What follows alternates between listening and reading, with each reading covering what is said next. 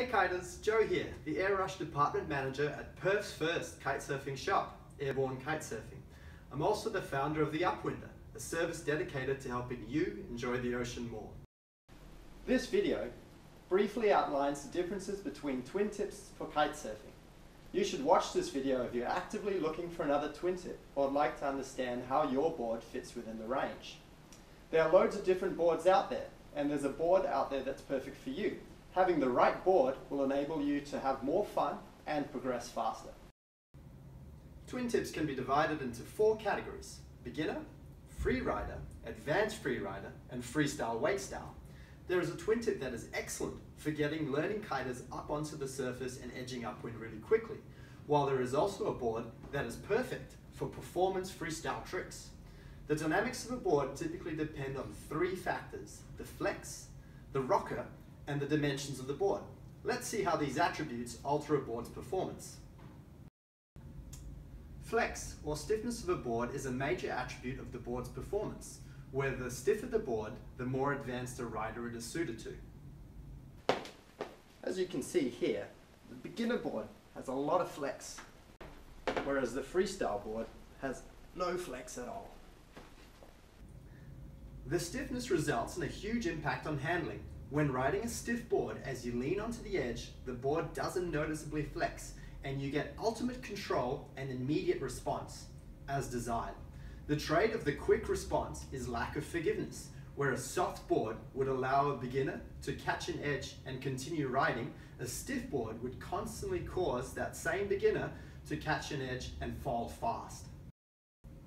The rocker of the board enables pop and assist with landings, as the rider is able to vary how much of the board edge is engaged with the water.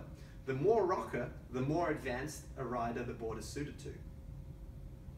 In the foreground, you can see a beginner board contrasted with an advanced freestyle board in the background. Notice how the front board has significantly less rocker. The most crucial aspect to getting a board that is the right size is matching it to your weight. Personally, I weigh 80 kilos and would be suited to boards between 133 and 140 centimeters. Let's see why I should select different size boards depending on my skill level. These boards are all the same length, but you should get a board that is suited to your level of riding. Beginners will want longer boards, as the longer edge on the board will allow you to more easily edge upwind. It'll also allow you to pop up onto the surface quicker due to the increased surface area. Free riding boards are smaller, which enables riders to more easily pop off the water and get rotating in the air for their first tricks. As your performance improves, you'll want to increase the size of the board, as it'll enable you to build up more power into the board, and as such, experts typically ride the largest boards. From shortest to longest, boards go freerider, advanced freerider, learner, then freestyler. Remember, the learner board here may be around the same length as a freestyle board, but it is much softer and flatter. If you're a beginner and you have a board that is either too small or too stiff for you, I'd recommend trying to find a board more suitable to your needs, as it'll help you get edging upwind and having way more fun. The biggest hurdle to this sport is getting to the point where you can tack out and come back in and not get blown downwind. Get the tools you need to get you there quicker. If you've just got over the beginner hurdle, I'd recommend getting a slightly smaller and stiffer board next, as it'll help you with your first few tricks, like back rolls. The smaller board is easier to pop off the surface of the water and allows you to maintain control in higher winds. If you're happily throwing your first few tricks, you should start to look for a board that is stiffer, longer, and has more rocker.